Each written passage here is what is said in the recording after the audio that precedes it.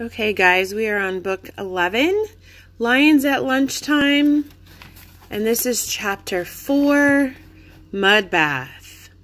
Jack looked over the edge of the riverbank. Annie had fallen into a pool of mud near the water. The thick black mud was up to her chest. "I slipped," she said. "It feels like quicksand." Jack threw down his pack and got on his knees. "Be careful," said Annie. "Don't slip, too." Jack pointed to a tangle of old tree roots sticking out of the bank. "Grab those," he said. Annie reached for the roots. "Too far," she said, breathing hard. "I'm sinking." She was sinking. The mud was up to her neck. "Hold on!" Jack looked around wildly. He saw a fallen tree branch near the bank.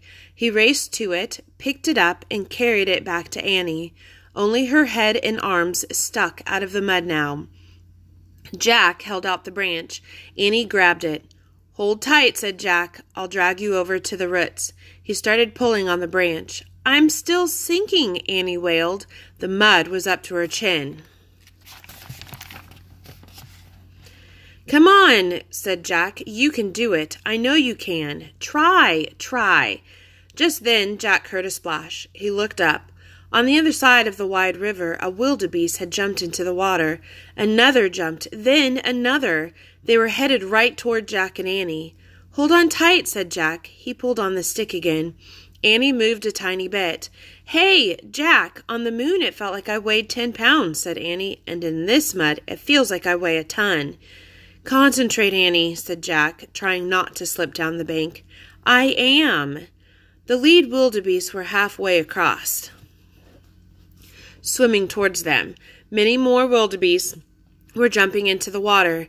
"It's now or never," said Jack. He took a deep breath. He pulled really hard.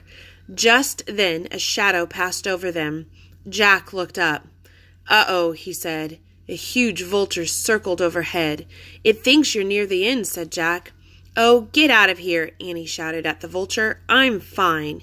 In a burst of fury, she let go of the branch. She lunged for the roots. She grabbed them. "Yes," cried Jack. Pull. Slowly, Annie pulled herself out. She was covered with the black mud from head to toe. Jack helped her onto the bank, getting mud all over himself.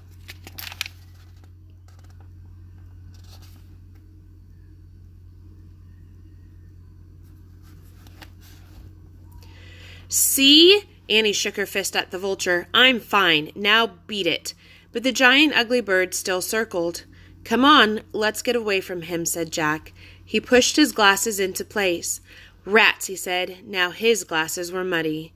He tried to clean his hands in the grass. "Oh, no!" shouted Annie. Jack turned to her. "The wildebeest will get stuck in the mud hole," she cried. She waved her arms at the wildebeest struggling to swim across the river. "Not here," she shouted. "Not here."